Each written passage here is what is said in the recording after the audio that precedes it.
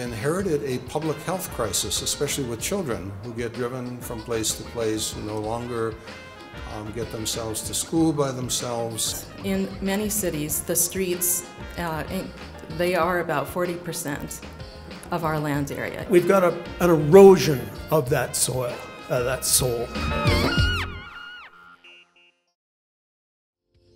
The North American dream that we all grew up with, that has lost its luster, and it's been replaced with a new and very potent North American dream, which is about living in a neighborhood where you can walk to buy your groceries, where you can take a bicycle, where you can have access to transit, where all the things in your daily life are actually close. My first challenge to you is, let's think about streets as public space. It is, in fact, collectively owned by all of us.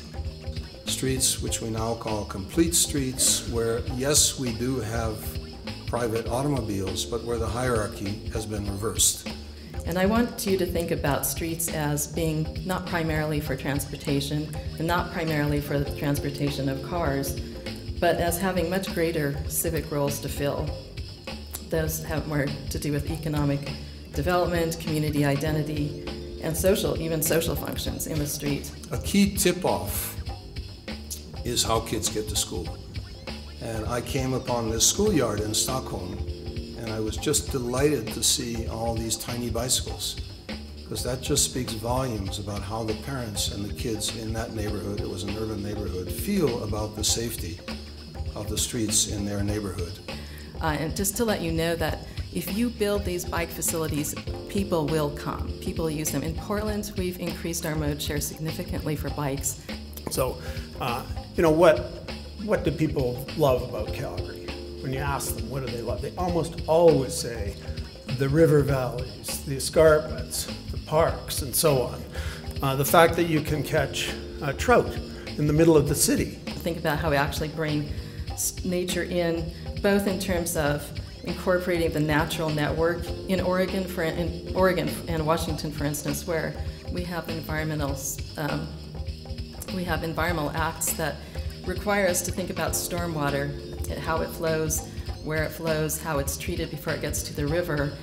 And where you're really looking at the purposeful design of engineered and natural systems and working with them in alignment together so that they are providing multiple benefits to us in terms of ecological services like stormwater management, clarifying water, biodiversity, places to play, productive landscapes, agriculture in the city, and so on.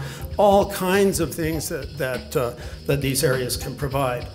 You would think that you would want to keep something like that because it's so special.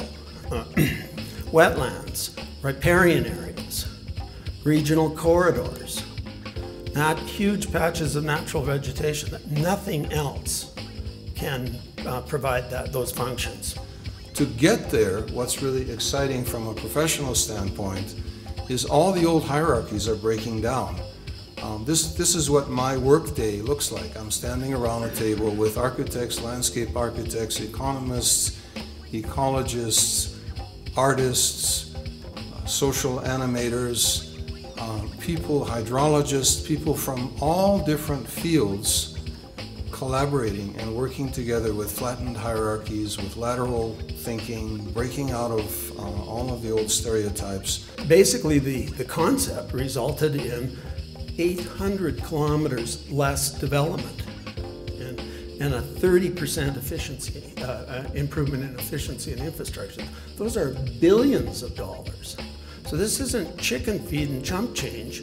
This is important stuff.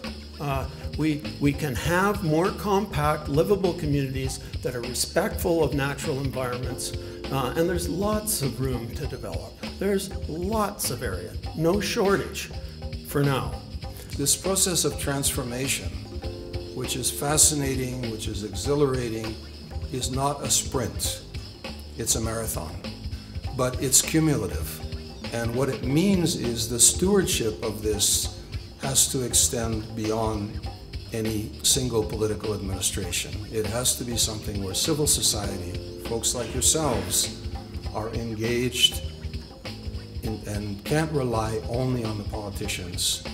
For the first time in many years, I think, I realized that there's a body of people that are really thinking very carefully about this stuff. We know we've made mistakes in the past, so let's move on.